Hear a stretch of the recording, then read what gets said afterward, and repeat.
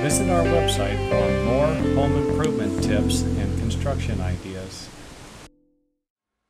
Every once in a while I write an article or do a video that really stands out. A lot of people read the article or watch the video.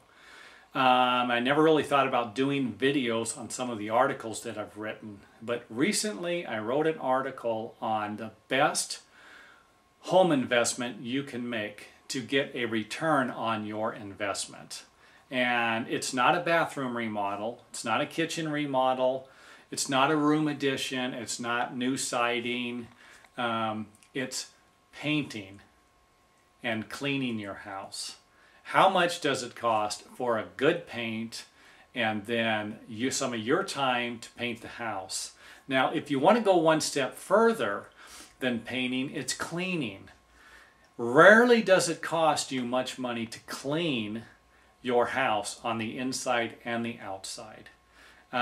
These two combined are going to make your house look nice and presentable, and usually doesn't cost much. I can't imagine, let's just say you have an 1,800 square foot house that's a single story. I can't imagine you spending more than $500 to clean your house and paint it.